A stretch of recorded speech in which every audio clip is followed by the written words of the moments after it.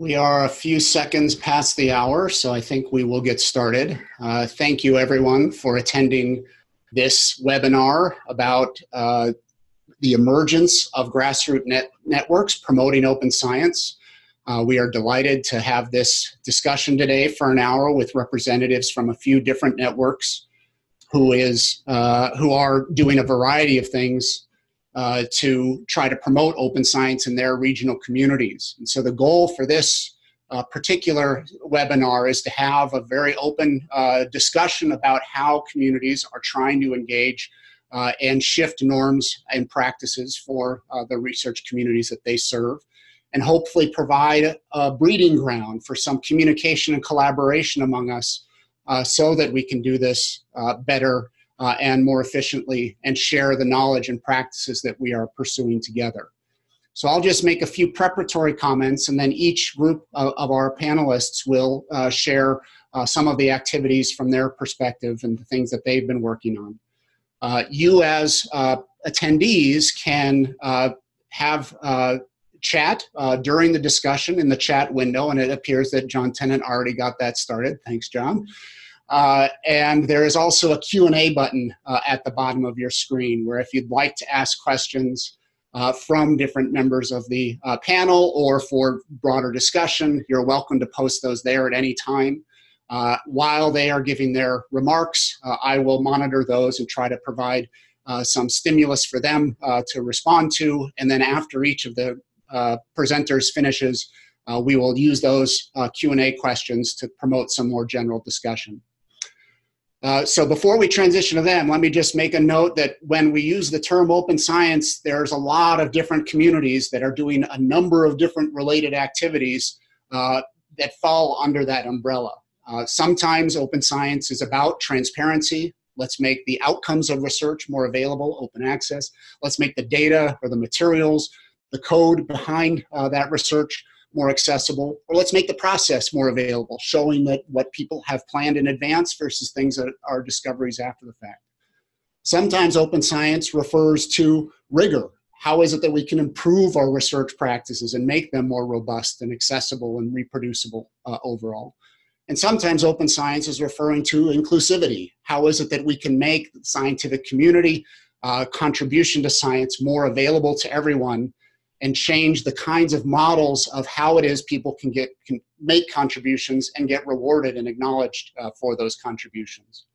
So that diversity of activities that embody open science is also diverse in the various grassroots communities in terms of how they're trying to engage others in trying to improve research practices or align the values that we have for science with what the daily practice is and what's rewarded.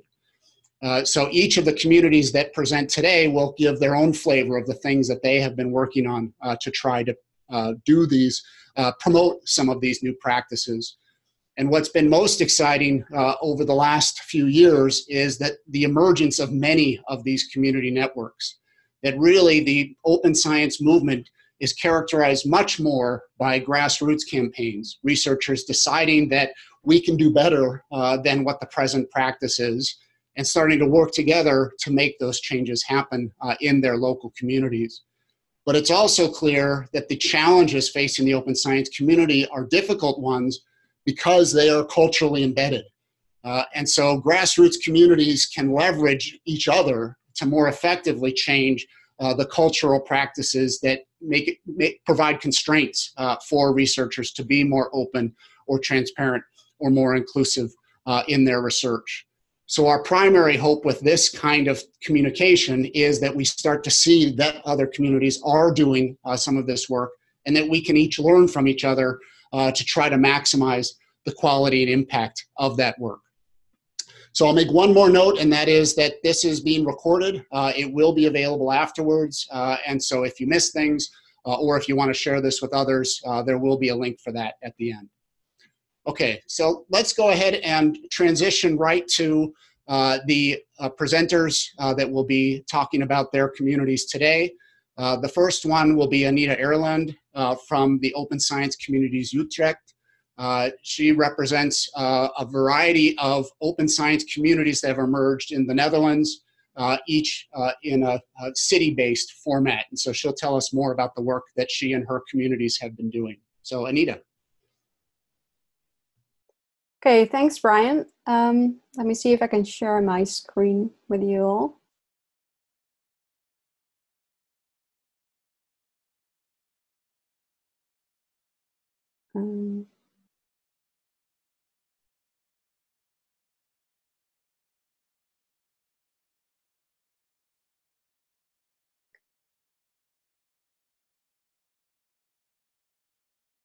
Doesn't seem to work, right? Or does it? Not yet, you're not sharing.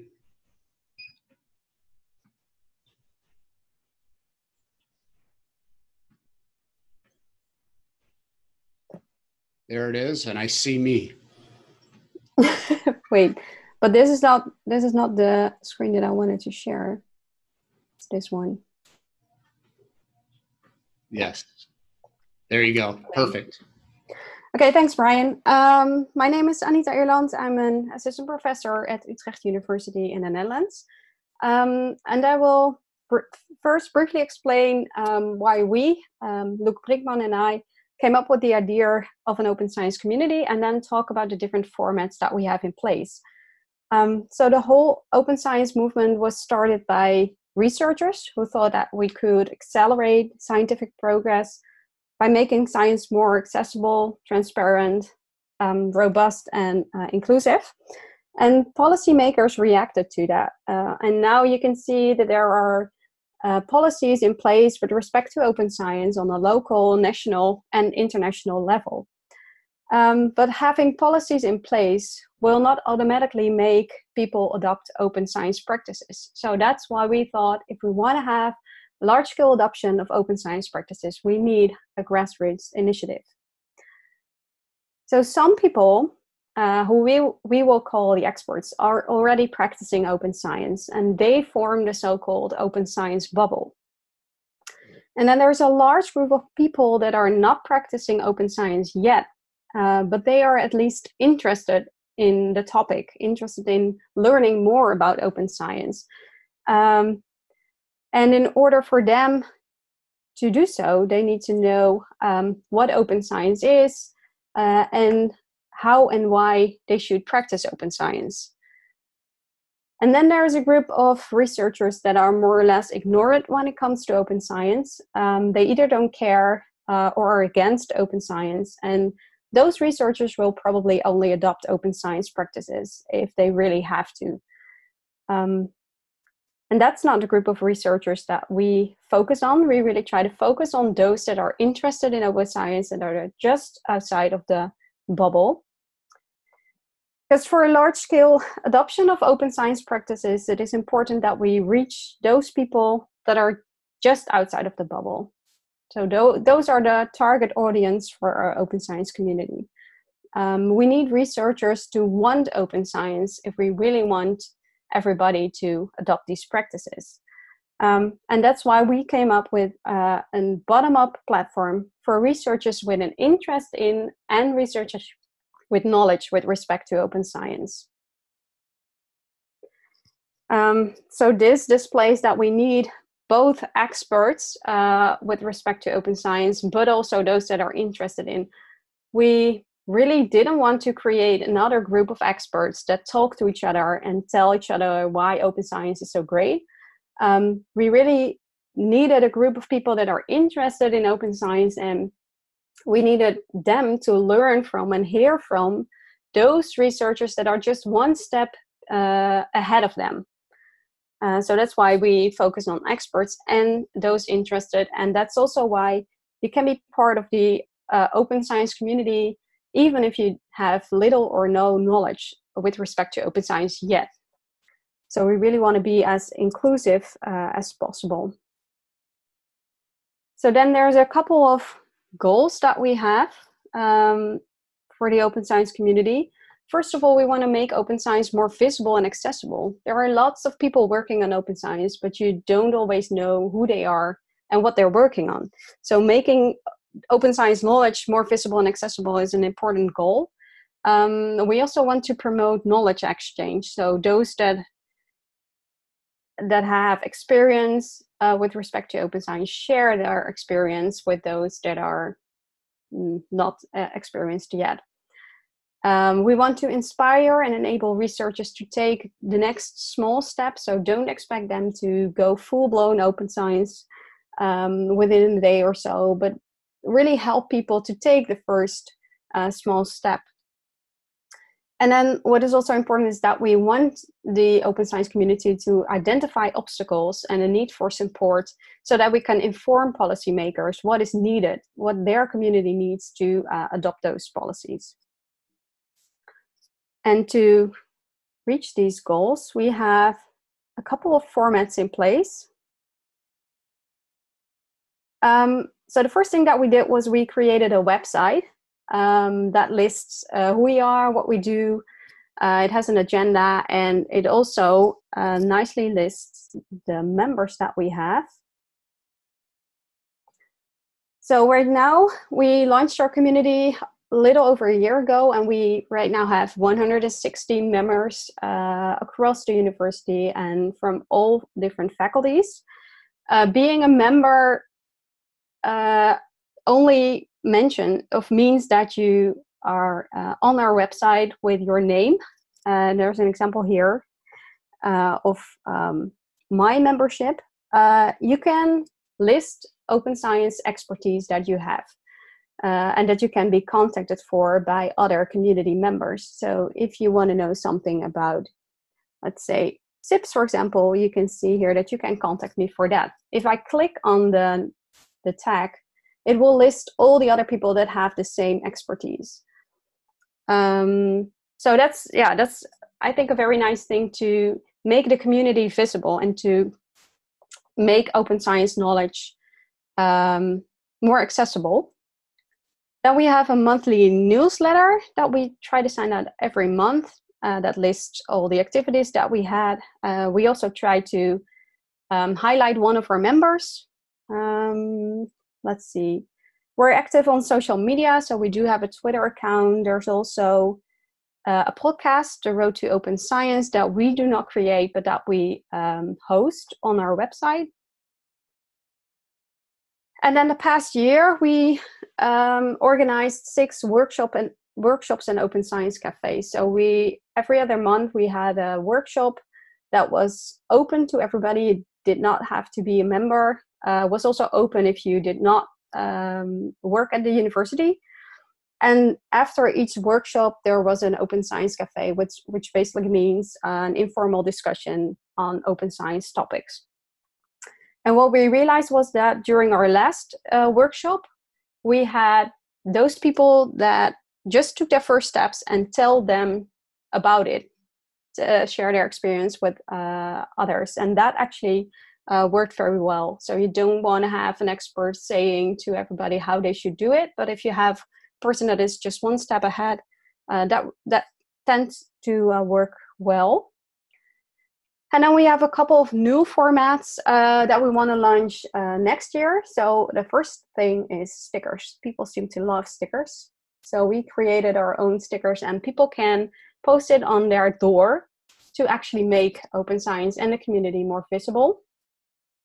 And instead of hosting workshops that are open to everybody, we came up with the idea of hosting half-day symposia per faculty, so that you can go more in depth with respect to the open science issues that are particular to a specific research area. And another thing that I'm really looking forward to is the member initiative. So we want to highlight or stress the community feel by having our members initiate whatever they want. So if they want to get a group of people together to discuss certain open science issues or to work on something, organize a hackathon, for example, they can actually do that, and we will help them promote it and get a group of people together. Let's see. Yeah, and so as I said, we launched our community a little over a year ago, and now there are 7 other open science communities in place in the Netherlands, and more to come. We're still trying to figure out how this national network should operate, but it's clear, at least to me, that if we join forces, a lot can be done.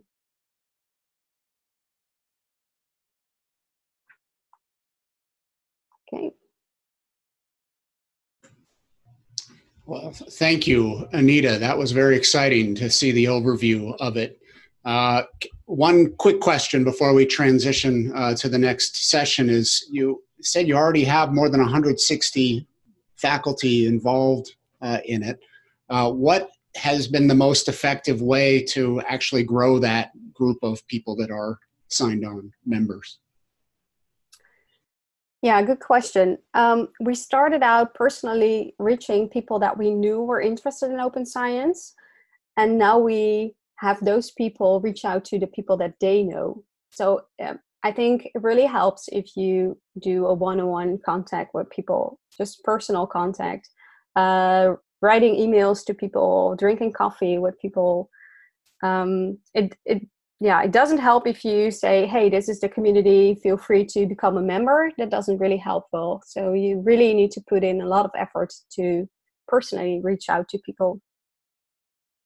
Yeah, that's great. So there's a lot, I think, of meat in what it is you presented as the various strategies of making things visible, of having personal contact. And another one that really stuck out to me was really meeting researchers where they are. That idea of having a presenter that's one step ahead rather than way out here, sort of talking idealistically of, that's way too far. I can't do that. Those seem like very interesting things to unpack. So we'll surely return to that in our group discussion. So thank you for that, Anita. We will next hear from Marcus Munafo and Laura Fortunato from the UK Reproducibility Network, network that is coordinated at the national scale, but has a lot of individual sites that are involved in this and will complement very nicely, I think, some of the things that Anita described. So Marcus and Laura, please.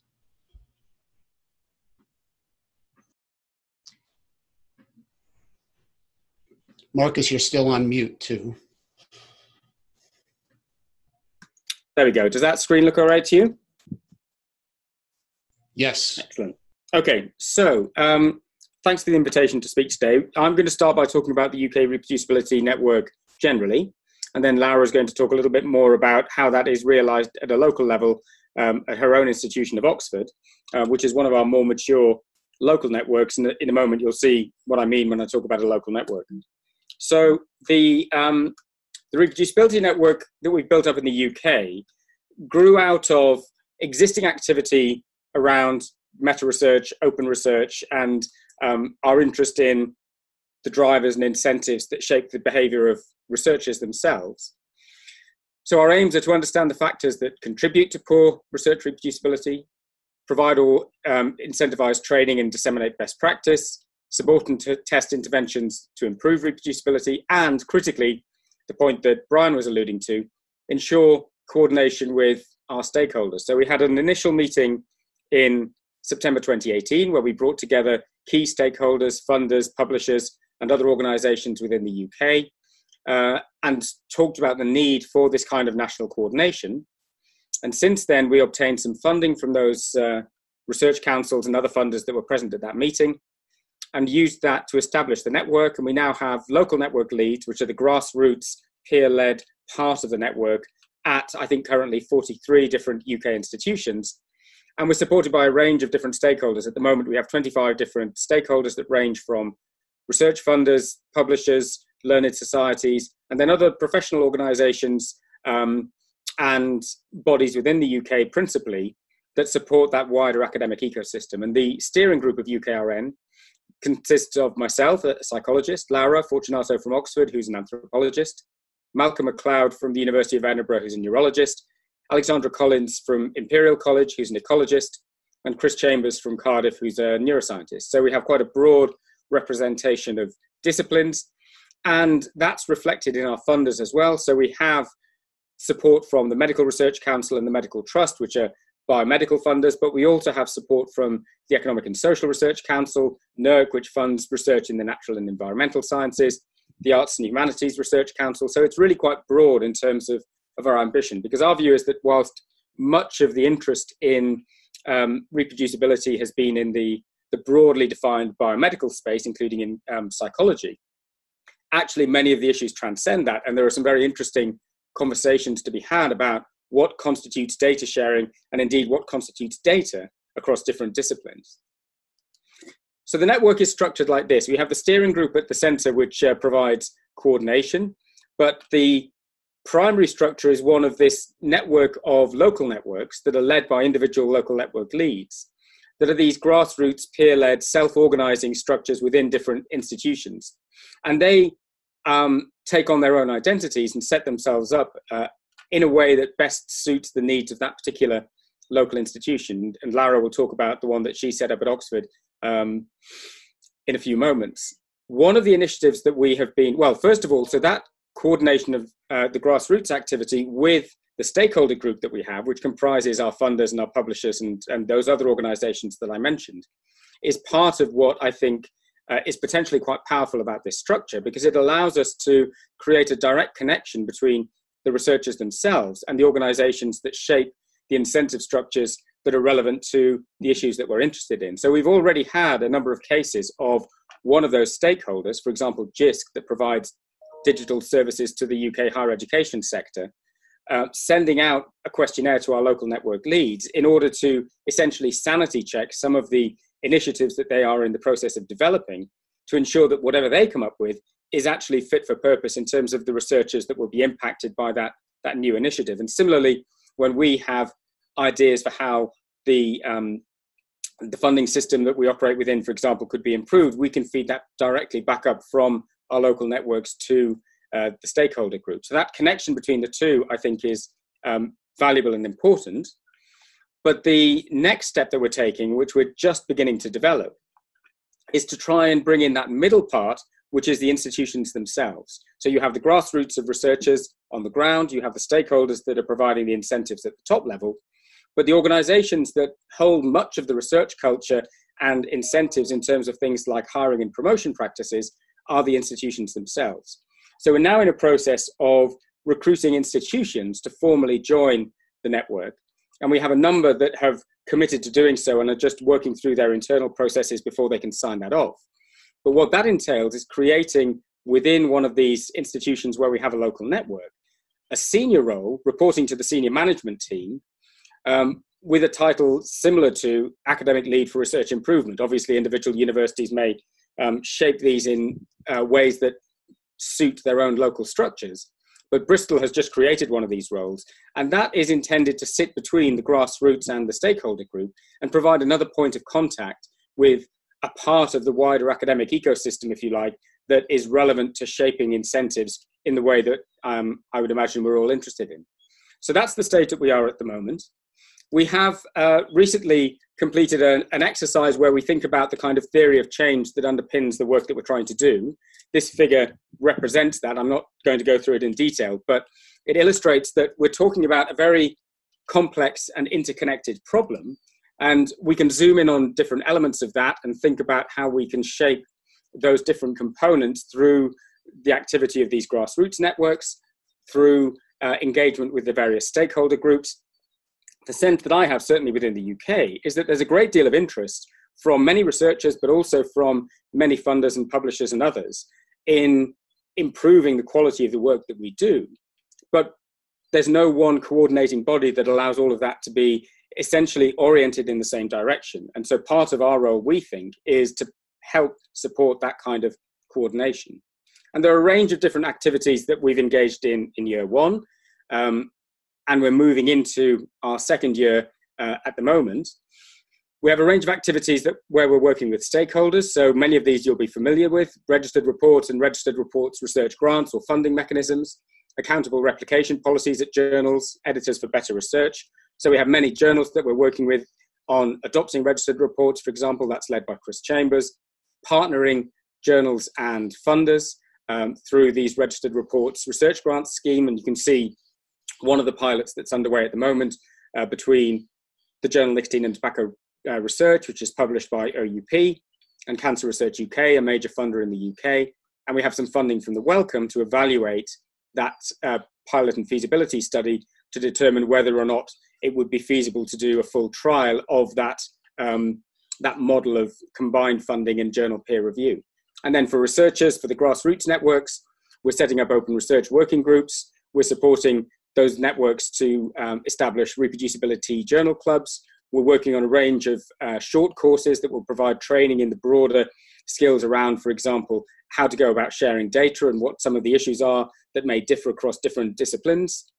We're working with institutions on their hiring and promotion practices to incentivize different open research practices. For example, through my role as academic lead for research improvement at Bristol, we recently included data sharing in our promotion criteria, and that's something that we're hoping to roll out across other institutions. And then we have other projects like consortium-based student projects led by Catherine Button at Bath, and we're developing a series of primers on open research practices, again, to allow us to reach out to that outside of that bubble that was mentioned earlier of researchers who are already engaged with these issues, to those who might be interested in adopting these kinds of ways of working, but need some guidance on exactly how to do that.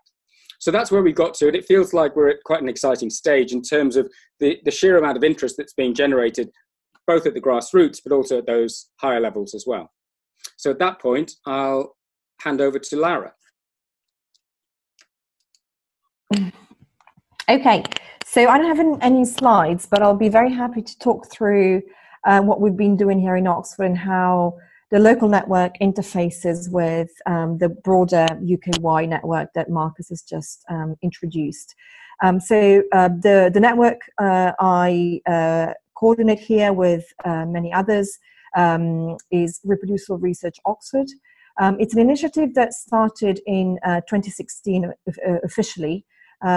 We applied for some funding from University IT Services, and the focus then was specifically on provided training in basic skills that researchers need to make the research more open and reproducible. So we did that specifically by setting up a partnership with the Carpentries, Software and Data Carpentries, which some of you may know are community-based, community-led organizations that work to provide training in these areas. And for the first couple of years, we effectively focused on providing that training. So we run about 7 workshops, I think, here in Oxford, tailored to anybody in the university, from undergraduate students all the way to senior professors, technicians, anybody, librarians who might be interested in or involved in providing this sort of training or applying these skills. And these workshops were quite successful. I think we catered to upwards of 200 learners. The workshops were free. They were run by volunteers, instructors, and that was the initial focus. Another side of that was also to train instructors based here in Oxford who could then go back to their own departments, go back to their own units within the university and provide training to their colleagues. So we run 2 instructor training events over the 2 years, and those were quite successful and frankly oversubscribed. So to indicate that there is actually quite a lot of demand in a university of this size. Now, alongside this initial effort, a number of different activities had developed. Some run in different departments, some run by early career researchers, for example, spanning the whole range, the whole spectrum of things that have to do with open science and open research.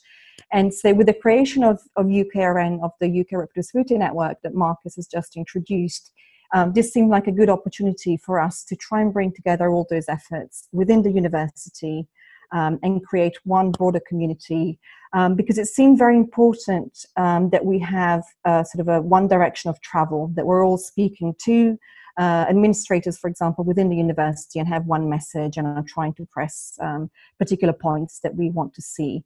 So effectively, the past year has focused on trying to get that community together and coordinated with the UKRN on the one hand, but also, and I think this is important for a network at the stage that our network is at, we've been looking for opportunities to fund somebody's time effectively to run some of the activities, because of course everybody is heavily involved in this activity, but we're all doing it on a sort of goodwill basis, and of course that's a limited resource.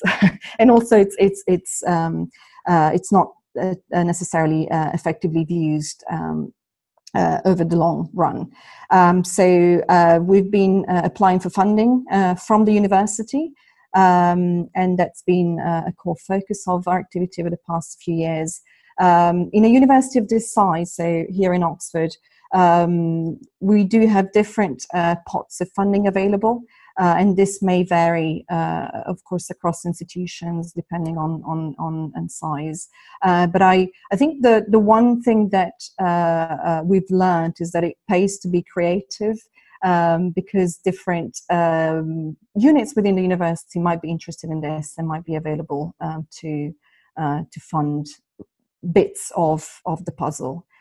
So that's where we're at in terms of sustaining the network for the long term, really. In terms of activities, I mentioned the workshop that we've been running. We are planning a summer school, which ran already last year. So this will be run in September this year in a partnership with Berlin.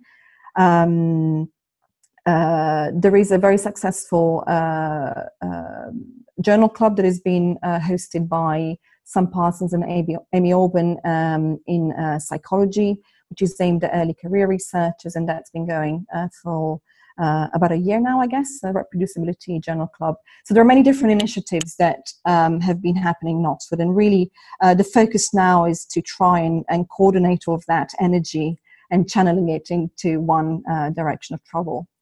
And I guess one final point I would make is that our focus here has been to try and build as inclusive a community as possible in terms of disciplines.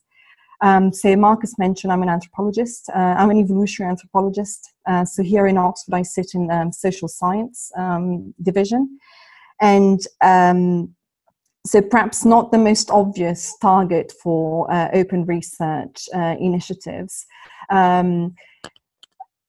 With that in mind, the lesson that we've learned from this is that there is a lot that we can learn from other communities and how they interpret open science and the problems around open science. And so really, that has been a really interesting and important focus of our efforts to try and bring different disciplines together across all areas of study. So not just the hard sciences. So we tend to use the label open research for that reason, to involve, for example, people in the humanities. So.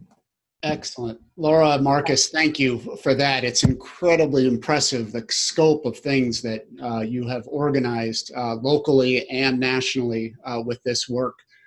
One of the most, and there's a lot of things to talk about with it, but one of the most important things, it seems to me, that the network really provides is that throughway of communication between the stakeholder groups and the individual communities. It can be in a lot of these grassroots efforts that at the local level, it can feel like it's just fighting a fight that can't be won, because who can change the culture at that scale?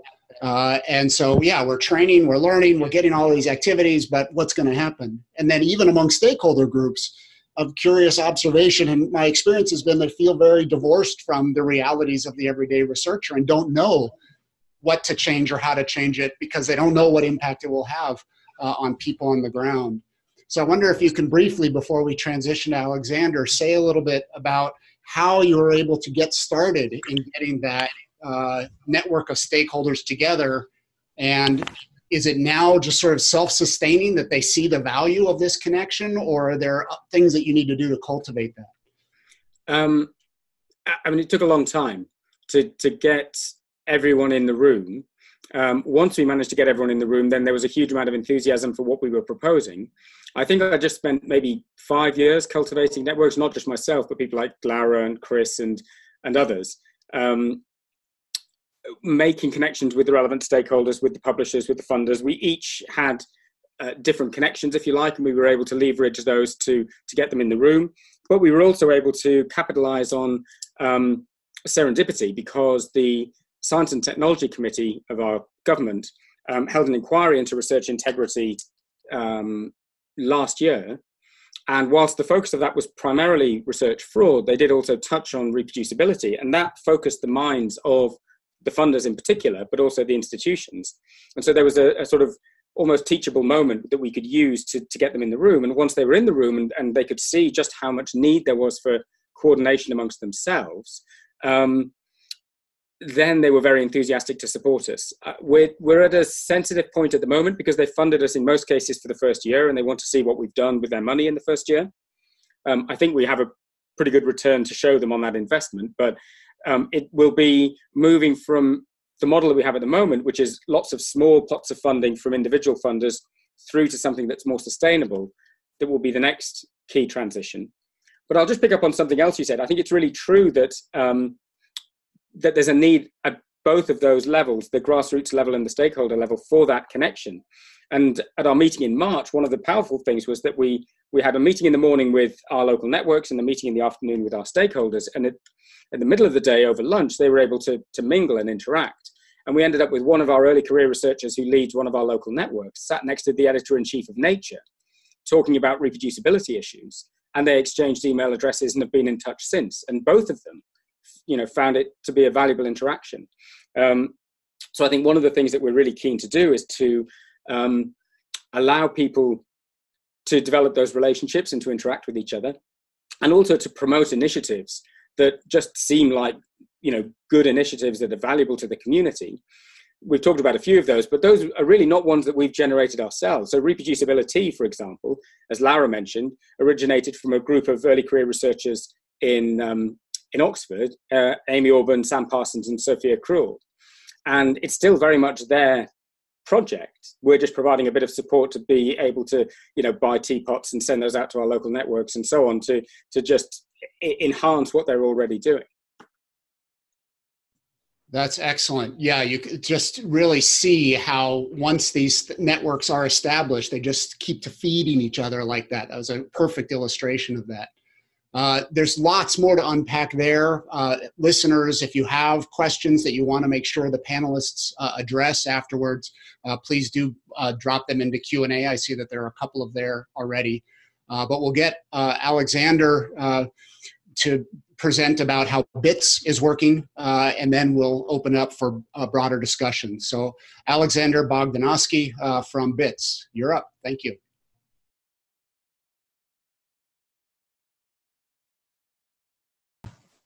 Hi, good morning, everyone. Good morning from Berkeley. Thanks to you, Brian, and your colleagues at the Center for Open Science for putting this together. Let me start off with by telling you a bit more about what BITS is and a little bit about our origin story. So BITS is an initiative of the Center for Effective Global Action, which is a UC Berkeley-based research hub, which focuses on international development. We've been around since 2012. Practically, we were established by a group of researchers from across the social sciences, I think including you Brian, who got together at Berkeley to discuss the use of pre-analysis plans and study registries. So the idea back then was to sort of facilitate exchange of ideas and best practices across the social sciences, given that researchers across these disciplines face similar challenges and respond to similar incentive structure. And then this sort of interdisciplinary and facilitating approach has been at the core of what we do ever since. In a nutshell, what we do is we work to advance the rigor, ethics, transparency, and reproducibility of social science, and we see this as means of improving its credibility. We interact with not only researchers, but then also funders, research institutions, journals.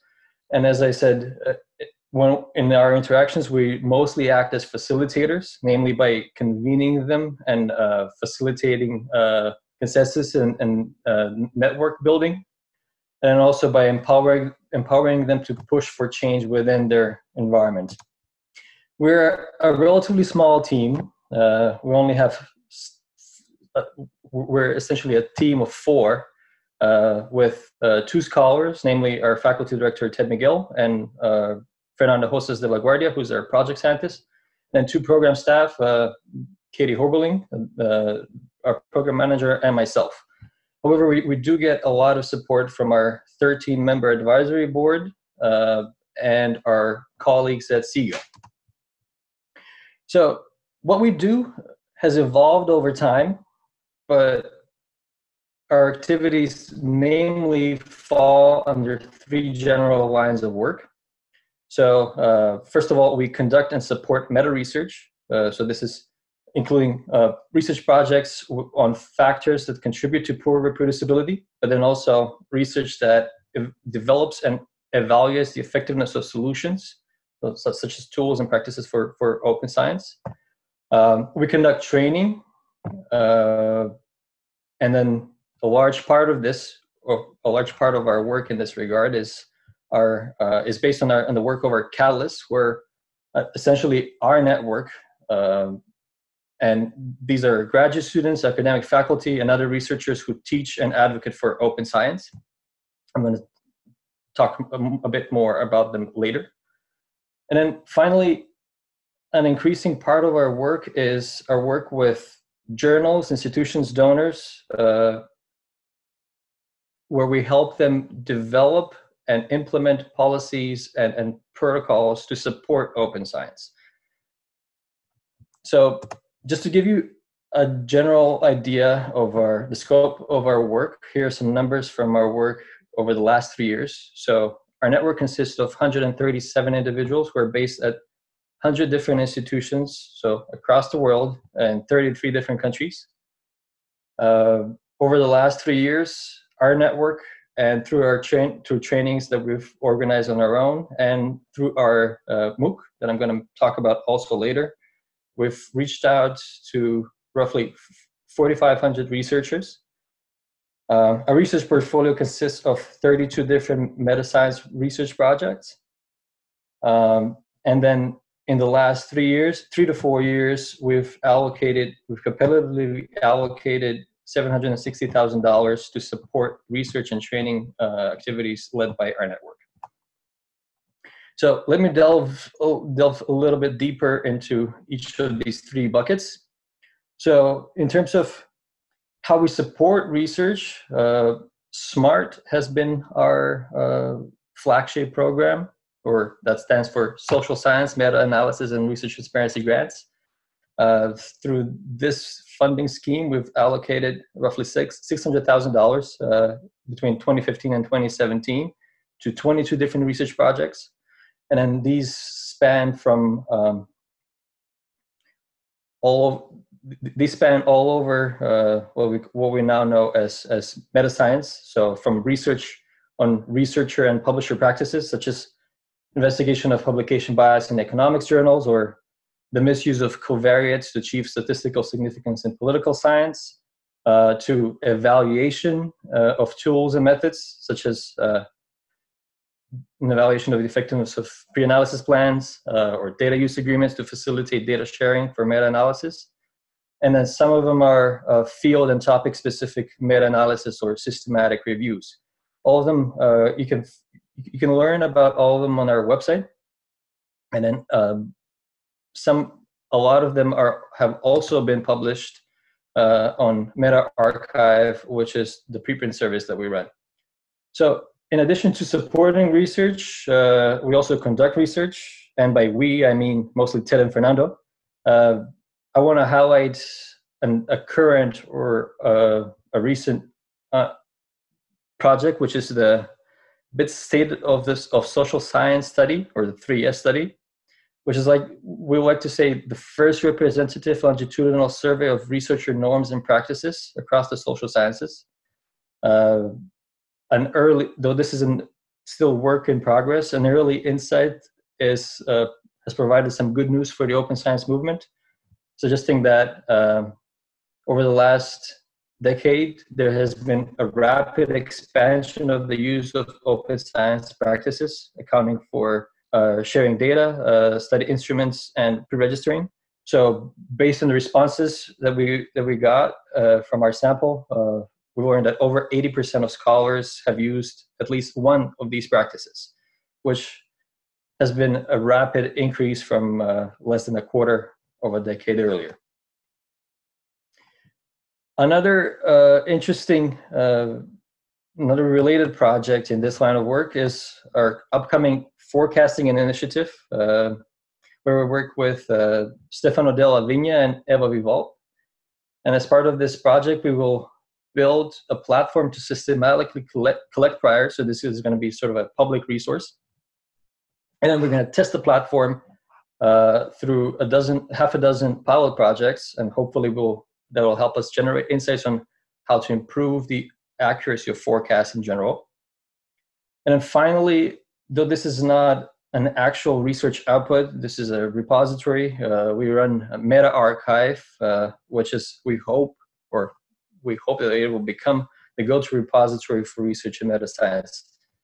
So far, we have only published 61 preprints. So any one of you who are doing meta science, I encourage you to consider posting your work on this preprint service.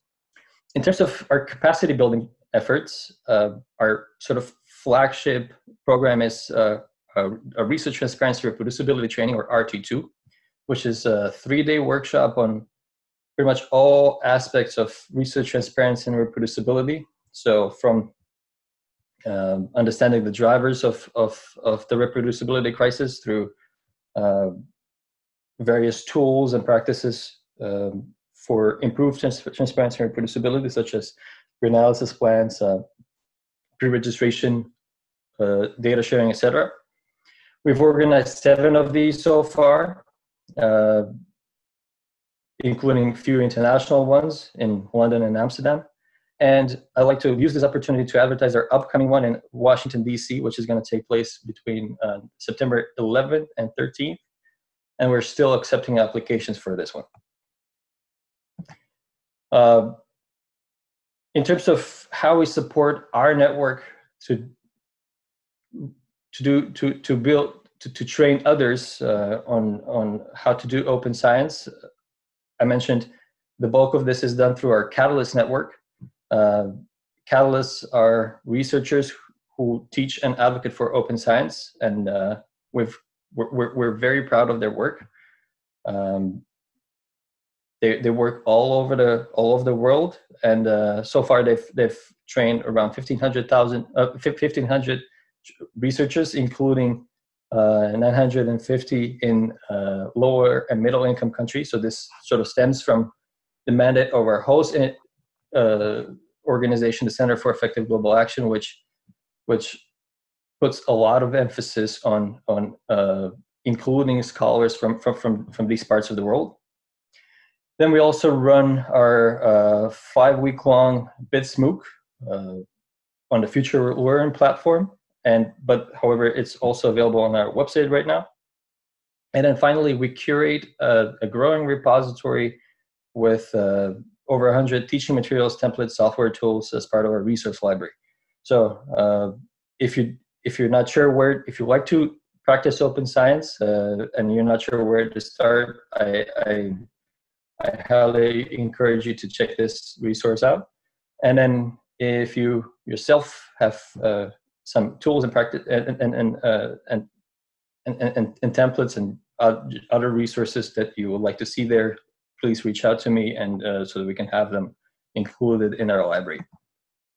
And then a very interesting development, a very interesting piece of news from what is our recently published textbook, which came out just last week.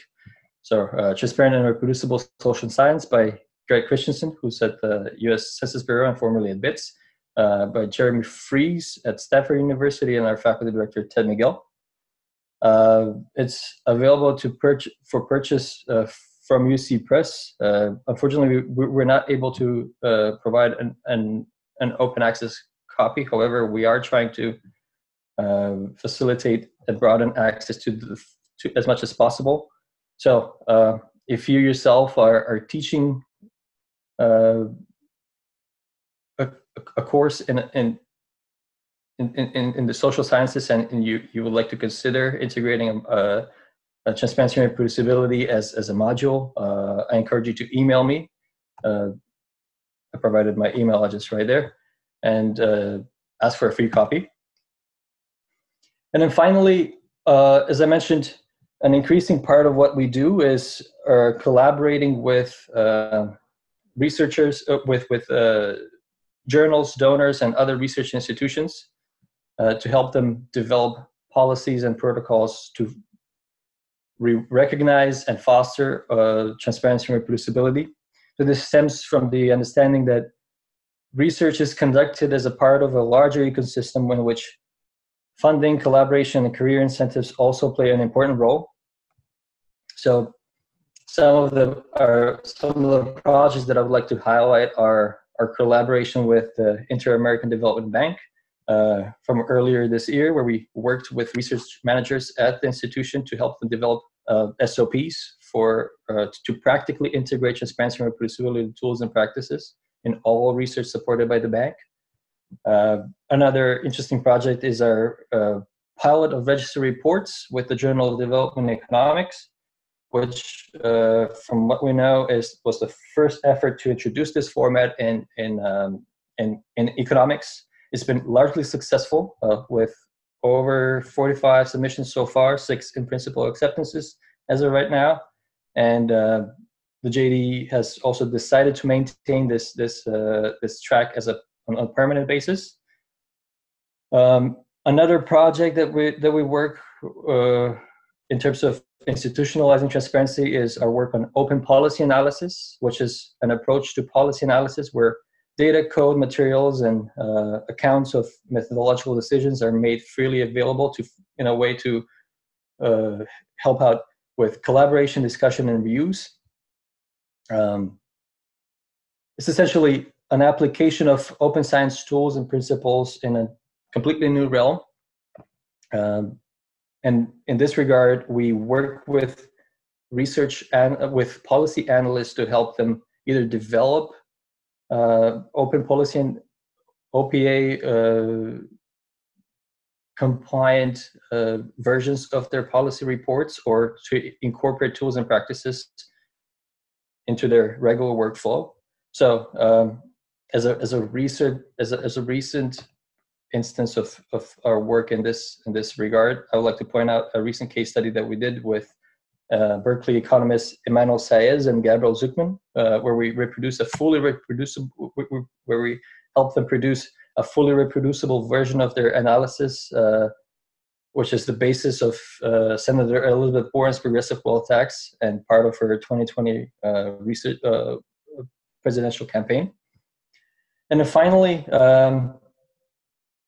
in an upcoming partnership, we're going to work with the AEA, particularly with the AEA data editor, where we'll develop curriculum and deliver trainings to support their recently updated data and code policy, which mandates pre-publication verification of computational reproducibility. So in addition to curriculum and training, we're also going to develop a platform to catalog all crowdsourced replications and results from all over economics. So if you yourself are interested in this, particularly if you're interested in replication in economics, stay tuned for more updates. And finally, I encourage you to keep in touch. Here's some my contact information, and then make sure to subscribe to our monthly newsletter, and then follow our blog. Also, reach out if you have any ideas on and you're interested in authoring a blog post. Excellent. Thank you, Alex. That was a fabulous overview, and you really captured their multiple dimensions at which BITS is operating, and it seems that they have some connectivity among them, the research work, the training work, and the social initiatives. That'll be great to unpack in some Q&A time if we can. I want to be mindful of time, and we do have a list of questions that people have raised.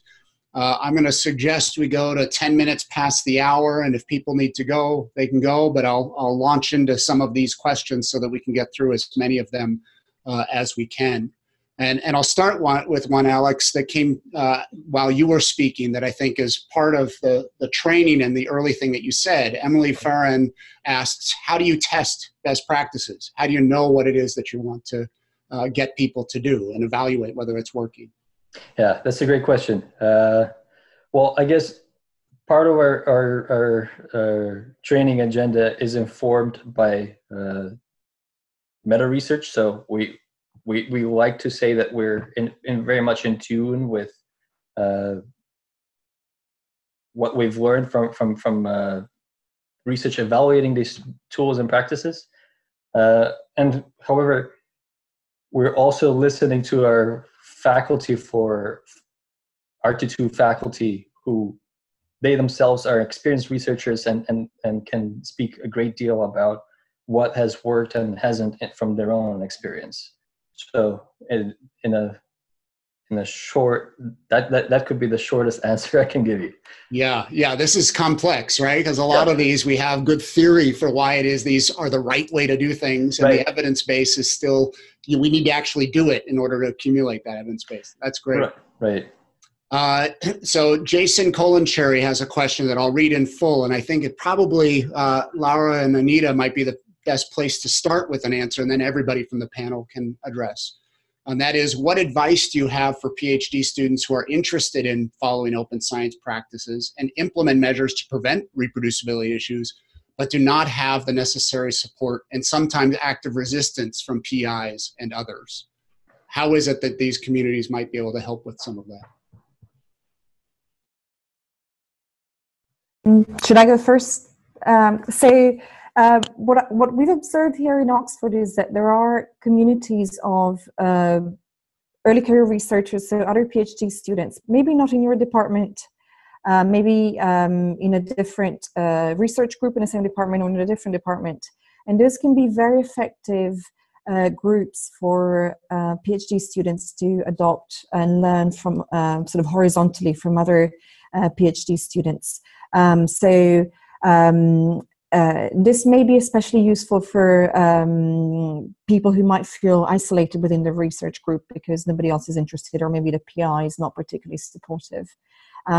So seek out people in the department or in the broader institution who can help you learn some of these techniques. Also, of course, if there are networks like we have here in Oxford, or the Open Science groups that Anita has talked about in the Netherlands, of course, those are great resources. It goes without saying. But then look up also, for example, the carpentries. They have free workshops that you may be able to attend. And that may provide an initial road into some of these techniques. Yeah, I was also going to say, try to seek support, maybe not within your institution, but beyond. There are lots of PhD students that probably struggled with the same issues. And I think it's very important that you see that you're not the only one, and that you can learn from the experiences from others. So others that had PIs that were not supportive of open science, for example. So I think, that's important, especially if you don't feel that there's support within your institution. Alex, did you have something you want to say there too? Yeah, I just want to corroborate what Anita and Laura said.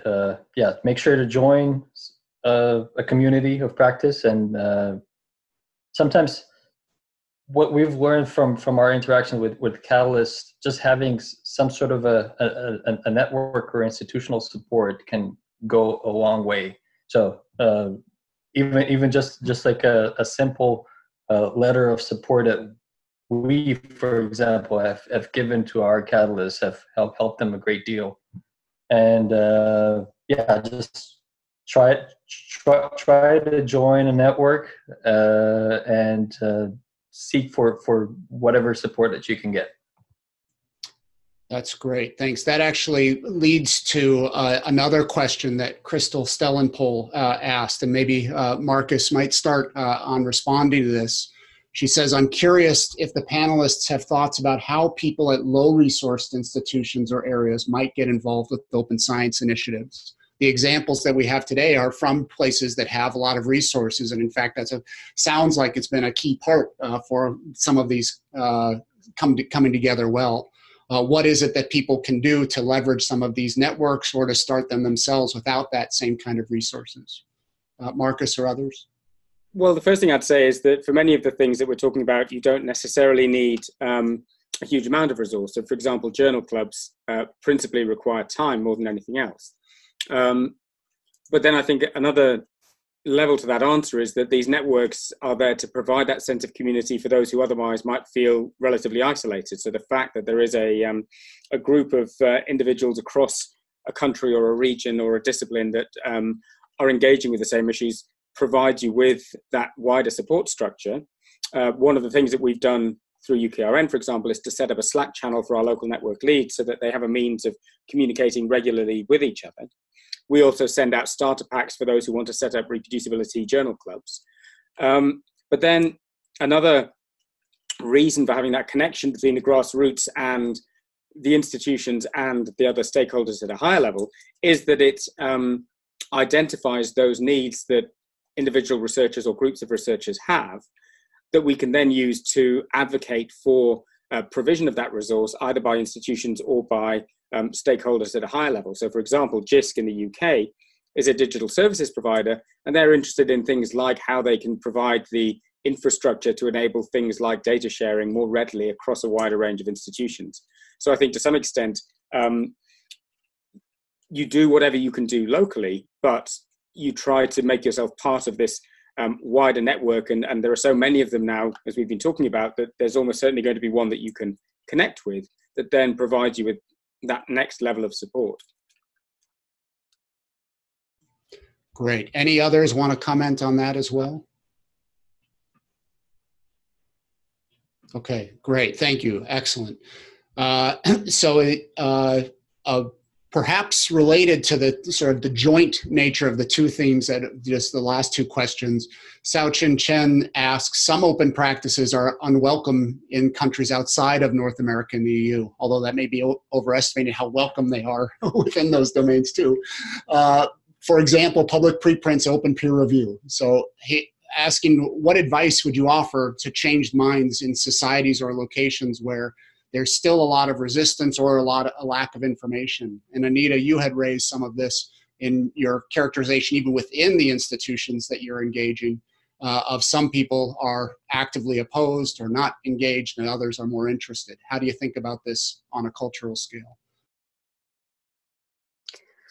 Well, that's a tough question.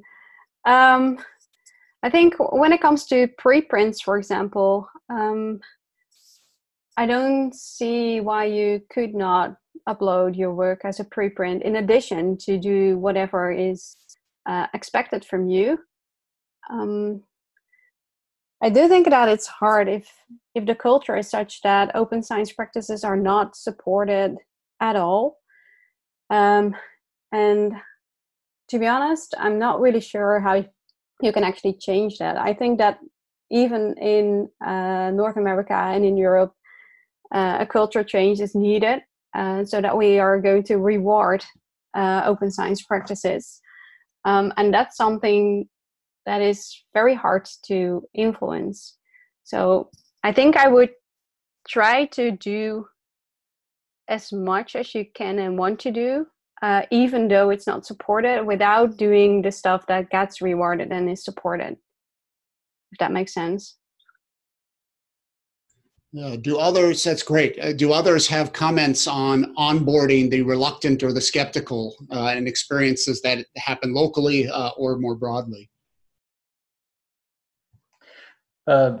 Sometimes I think the barrier to entry is simply not knowing. So I would encourage whoever is in such a position to sort of share some resources and try to take the lead when they work with, for example, like senior faculty who are reluctant or resistant to such practices. So luckily, there is a wealth of resources pretty much for any discipline, for any use. And I would encourage them to sort of take advantage of that and help their colleagues, help their peers overcome this barrier of entry. Great, thank you, Alex. I'm going to have one more general question from Amelia Zine that each of you can answer, and then I'll just do a couple quick closing comments about next steps for this. And she asks, what is the biggest obstacle that you've had to deal with in managing your initiative? And what are some things that are either you've done to overcome them or are still working on to try to address that? What makes this work and what are the barriers? Maybe Marcus, we can start with you and everybody can provide an answer. So the biggest challenge personally, and I think Laura alluded to this as well, is just bandwidth. You know, I have to keep my own day job ticking over in the background, doing my primary research and then keeping all of these plates spinning. One of the things that the funding that we've been given has allowed us to do is to appoint an administrator that just takes a little bit of that pressure off people like myself and Laura and Chris and so on. But then I think that also needs to happen at the local level. So one of the reasons why we're trying to get institutions on board is that they will then start to fund this activity locally, provide the infrastructure to allow those local networks to grow, to allow the senior roles to become embedded and so on. As with many things, the biggest obstacle is just time. Anita. Yeah, for us, it was funding, so money. That also comes down to time. Everything that we did in the first year, we did in our own time without any funding. And we have overcome this obstacle. I think almost a year in our initiative, I think the university saw that we were actually doing something, that we were actually able to reach out to researchers to get their feedback and to inform them about open science practices, and that we could also help them to give feedback from the researchers on their policies and let them know what support was needed. So I think in the beginning they didn't want to support us, which makes sense because, well, we had to prove ourselves. But after we did, they were actually very happy in helping us getting funding, because they saw that what we did was important and that they actually needed us as well. Excellent, thank you. Laura. I think time and funding, and of course the two intersect to the extent that you're applying for funding to make time for the activities. So obviously we're very lucky here in the sense that, as I said, there are different pots of funding that are available. So I think that's been, I wouldn't say necessarily an obstacle, but something that has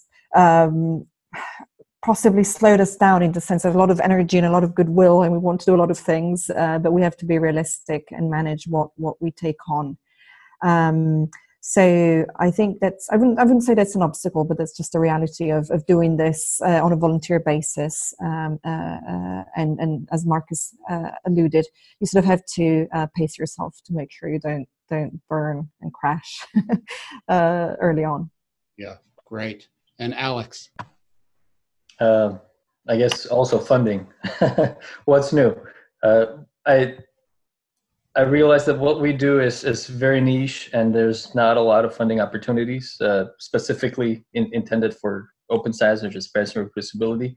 And we've overcome this by being very entrepreneurial, very creative, very flexible in terms of the things that we work on and the partners that we seek out. But then, I mean, a huge part of our time in the last year particularly has been dedicated to just like fundraising and being part of a larger center, such as the Center for Effective Global Action, which has a lot of program staff on board. We've had the luxury to do this, and we've received a lot of support. So, yeah.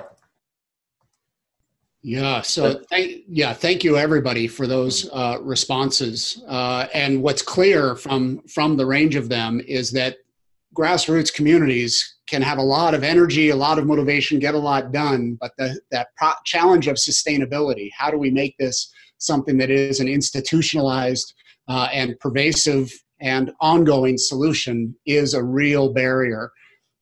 And is going to continue to be. We're not going to escape that easily or quickly among us.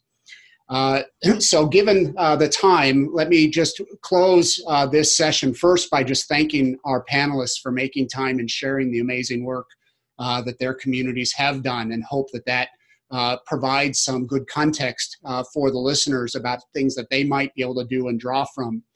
Likewise, the participants, there are more questions in the Q&A. And I see people are already answering each other. That is great. Please continue to do that.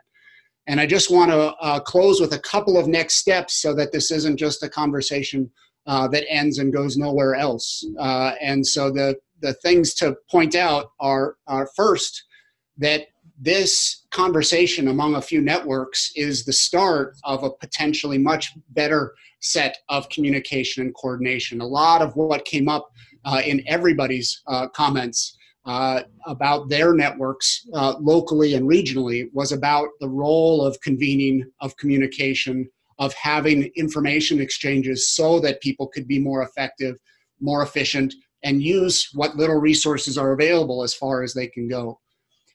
And so there is a Google spreadsheet that people have been crowdsourcing, just populating with the networks that they know about. That networks list is there at the short URL, BFCZ4. You can go there and find networks that might be relevant to you, or add one that isn't there, so that there can be more information about who is out there that can be communicating and coordinating.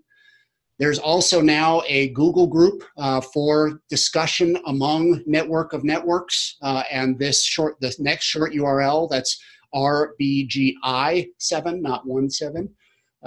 And you can join that and see what other networks are doing and have a place to be able to communicate about common challenges or solutions. And the last thing that I want to mention is that we have the preliminary work done on an NSF proposal for a mechanism that NSF supports networks of networks to try to help facilitate exactly the challenges that we are discussing here as a group. There are some challenges of NSF's funding in terms of where it can be spent, particularly it is US-centric, but they are trying to enable global networks, so we're going to try to push the boundaries of that as far as that mechanism will go. We will be reaching out to everybody that's on that Google discussion group and networks list to potentially be involved in that. If you aren't on either of those, but you have a network, please get on that, or email me to say you are a network and you want to be part of that. And we will be sending out information shortly about that. And then lastly, if you got something out of this as a discussion, one of the things that we are trying to help do is continue to facilitate these kinds of open discussions for the global community. And so the address there, cos.io webinars, is where the upcoming webinars are scheduled. And the next one is listed there, advocating for change in how science is conducted to level the playing field. And this will be particularly focused on some of the themes that came up today about incentives and culture change, and how do we shift those across the various stakeholder groups in the research community.